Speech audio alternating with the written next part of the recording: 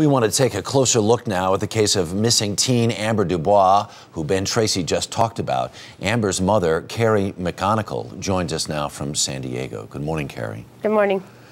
What is your response to this arrest of John Gardner, and to know that authorities believe that he was involved in the way he was in your community? Well, the fact that he, wore a monitor up until 2008 and Amber went missing in 2009, I would think he would have been one of the very first people Escondido Police Department looked at. I know there was a widespread search and lots of volunteers involved in trying to find your daughter. And among the volunteers, some even monitored Mr. Gardner and even took pictures of him. I don't know about the pictures, but I know he was one of them that our volunteers did monitor. Did you have any sense that the police or the authorities there thought of him as a suspect in your daughter's case? No, I still don't know if they actually interviewed him on Amber's case specifically. I mean, they did their routine checks that they do with all the sex offenders, but I don't know that he was actually questioned with Amber's disappearance. Yeah. This has been one hellacious, long, horrific year for you.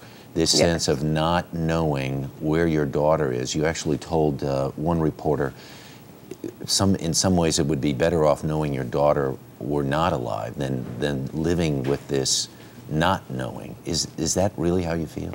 Well, I mean, I need closure one way or another. Her dad and I both need closure, so. Not that we want to bury our daughter, but we need some closure. Yeah. Does it feel like to you that John Gardner might have abducted your daughter?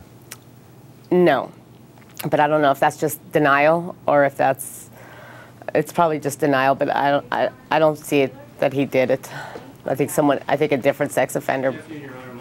You think somebody else may have done it? Yeah. Wow.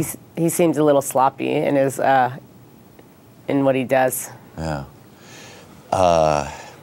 Do police have a sense that, have they communicated with you at all that they have talked to Gardner about your daughter's disappearance? They haven't communicated that they've talked to Gardner, but they have communicated that as of yesterday they hadn't found anything that linked him with Amber. If nothing else, if this brings some extra attention to the disappearance of your daughter, there may be some good in this, I guess, right? Yeah, well, we're starting up searches again on the 13th for Amber. Carrie McGonigle, we thank you very much for taking the time to speak with us this morning. We wish you the best. All right. Thank you. Take care.